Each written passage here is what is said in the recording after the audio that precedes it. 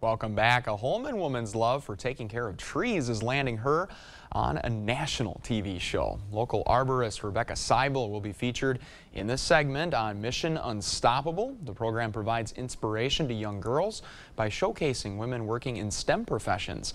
Producers of the show filmed a segment of her and her team of arborists last November.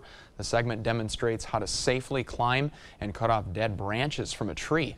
Seibel says it's important to recognize the training professionals and what they do to care for your property, and says women can do it too. If you're a young person, especially a girl of 12, 13, 14, just know that all those avenues are open to you the same way they're open to your male counterparts. Seibel is also a lead instructor for the Women's Tree Climbing Workshop. She says it provides a safe learning environment for women looking to get into the arborist field. The workshop has taught more than 700 women. Mission Unstoppable airs this Saturday at 7 a.m. right here on WKBT.